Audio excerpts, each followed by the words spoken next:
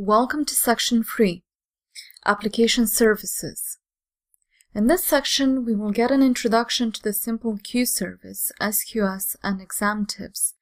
We will introduce the fundamentals of SQS and the best practices around it. We will get an introduction to the simple notification service, or SNS, and exam tips. We will have a general introduction to SNS and its main characteristics. We will get hands-on experience with SNS. We will learn how to interact with SNS using the console. Then we will look at an introduction to the Simple Workflow Service, or SWF. We will get an overview of SWF and the differences from SQS. And we will conclude by having a quiz on application services. And we will review the key concepts and validate the knowledge gained in this section. Welcome to video Introduction to the Simple Queue Service, SQS, and exam tips. In this video, we will introduce a simple queue service, its main characteristics, as well as we will have some exam tips while we discuss this section. What is SQS? SQS is a fully managed message queuing service. It is a reliable, highly scalable, hosted queue for storing messages in transit between computers. It allows you to move data between distributed components without message loss and without requiring each component to be always available. So you can imagine if you have a producer, for example, any type of application that is going to put messages onto SQS, which will act as a buffer, and those messages are going to be picked up by a consumer. We are going to take this as a very easy approach. But let's say that your producer goes down because of internet connectivity loss or there are issues on the host. You can still have your consumer still be able to consume or read those messages and process them because SQS will allow the consumer to do so. SQS will decouple your application, so even if a part of your architecture goes down, the rest of it is not going to be affected because the rest of it can still process messages. Now, let's see what other advantages there are to using SQS. SQS allows for loose coupling, that is, it will give you high availability, scalability, and reliability for your architecture.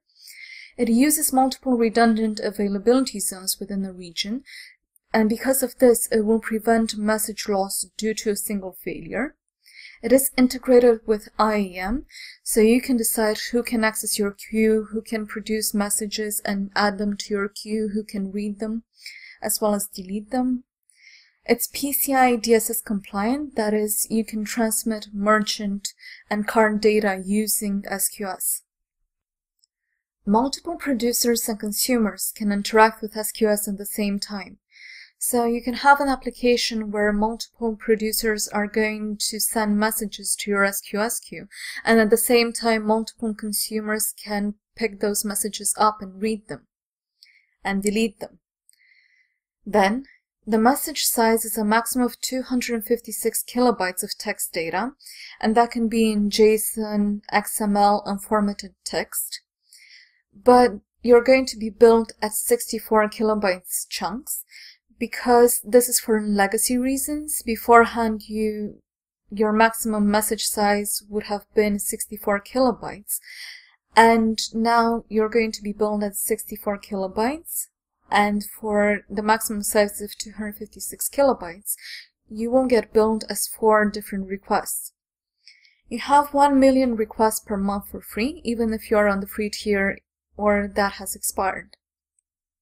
There are 2 types of queues. The first type is the standard queue or the default queue. We will be focusing on this for our course in the exam. And then there is the newly introduced FIFO queue, or first in, first out message delivery. It offers exactly once processing, and it is limited to 300 transactions per second. This one has just been recently announced and has been released to 2 regions in the States, and AWS say that they will launch it in even more regions, but for now this is not included in the exam. We're going to refer to the standard queue as SQS from now on, and the standard queue or SQS offers nearly unlimited throughput, at least once delivery, that is, more than one copy of your message can be delivered. It offers best effort ordering, that is, messages can be delivered in an order that is different from the one that they were sent in. And you should think about designing your applications to be idempotent, because you can receive the same message more than once. In a very occasional manner, but that could still happen. You should design your applications not to be affected if this scenario occurs. So let's say you're going to receive the same message twice or 3 times, and you would have to process it as part of your application. If you have a highly sensitive application that should not be able to process the message more than once, you should think about redesigning it so as to not impact you negatively if this rare scenario occurs. So you should think about making it idempotent. If you need order to be maintained, you should add sequencing information in each message so you can then reorder your messages once they are received on the application side. Now let's see what a standard queue architecture might look like. We're going to exemplify it using S3 as our producer and EC2 instances as our consumers. You can think about using various different producers and consumers, but for this I want to show you a more practical example that is quite easy to follow along. So we have an S3 bucket, and whenever we get a new file added to our bucket, we want a bucket notification to be added to our SQS queue. A bucket notification can be enabled, and that is going to directly add a message to SQS. Then, when one of our EC2 instances is going to read a message off of our queue, it's going to have a visibility timeout associated with it. This is the time that the message is going to be made invisible to all the other consumers that are available. So let's say we have a visibility timeout of 1 minute. In that particular minute, once this EC2 instance has read this message, no other consumer can actually read this message. It becomes invisible to everybody else. And we can think about when the visibility timeout expires and this EC2 instance hasn't said, I want to delete this message, this actual message is going to become available again. But if the EC2 instance has made a delete request before the message visibility timeout, SQS will usually delete that message. But as we said before, there is that slight chance that you might get the message again because SQS offers an at least once delivery. But in the usual use case, it's not going to happen. You're going to be able to delete your message. And let's look a bit at visibility timeout. The default for it is 30 seconds. You can specify a maximum of 12 hours, and you can actually extend the visibility per message by using the Change Message Visibility API and changing the visibility timeout parameter. When you're going to call the Change Message Visibility API, it just means that your message's visibility timeout is going to be restarted with the new visibility timeout parameter that you've given. So if you're going to add a new visibility timeout 20 seconds in, it's going to be those 20 seconds plus your message visibility timeout that you've just specified. Or you can set it per the whole queue by using the setQueue attributes API and specifying the visibility timeout parameter. And again, you have to remember that the maximum visibility timeout for a message is 12 hours. Then, another fact about SQS, you can use it with autoscaling groups to automatically expand or shrink the number of EC2 instances based on queue metrics. For example, the number of messages in the queue. Or if you need to specify or create a priority queue, for example, premium members versus standard members, you can't actually create a priority queue using SQS. But to allow priority to happen, you would have to use two separate queues. And you can specify that you want to allocate more resources to processing your premium members queue and fewer resources to your standard members, or you can have your architecture process the messages from the premium queue service, and only when that message queue is empty, you can process the standard member queue. It depends on what you want to do with your application, but for priority you will need to have separate queues. Then there is a different technique that we need to talk about. This is fanning out with SNS and SQS. That is, you can have a publish-subscribe type of architecture. Your producer, when it's going to produce a new message, it will publish this message to a new SNS topic. We won't be exploring SNS in the next video. But what this is going to do, it's going to allow us to replicate the same message to multiple queues. So let's say that we want our order queue and our audit queue to have the contents of the same message. And for different applications to read the content and process it. So let's say we have an audit application, and we want those messages to be processed independently of one another, but we need the content to stay the same for both. We can use this SNS topic and allow our producer to publish to it, and that SNS topic will be able to publish directly to our two queues and have the same content for the message. And each of the applications is going to be able to process the contents of the message independently of the other application. Another fundamental concept of SQS is long polling.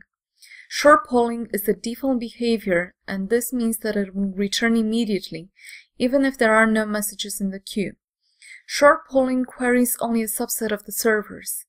Long polling eliminates false empty responses by querying all, rather than a limited number of the servers. Long polling returns messages as soon as any message becomes available. So let's say, for example, you're going to set your long polling timeout to 20 seconds, but your application is not going to wait for that time if a message becomes available. So let's say a message becomes available after 5 seconds. You will only wait for 5 seconds up until you're going to receive that message, rather than the whole 20 seconds. And you can enable long polling by changing the receive message wait time seconds parameter from 0, which is the default, to up to 20 seconds maximum. AWS recommend that you set the receive message wait time seconds to 20 seconds because this will minimize the number of false empty responses, because you're going to minimize the number of queries that your application is going to make to SQS when there are no messages. You can use long polling to reduce costs and false empty responses. Long polling requests are built exactly as short polling requests, and because with short polling you're going to query the queue over and over again, you're going to be billed for a lot more requests than if you wait for a specified period before you attempt to make a read request again. Long polling can help avoid burning CPU cycles, for example when you're using EC2s to actually read from your queue or process your messages. SQS can send, receive, delete a maximum of 10 messages. You can specify this to be a batch request, or this could be a single request. With a single request, you can only send or delete one message. There are batch request types to send, receive, delete a maximum of 10 messages. But you have to remember that the maximum size of a message, or of all of that batch, that is all the 10 messages, can be 256 kilobytes. The message retention period is from 1 minute up to 14 days.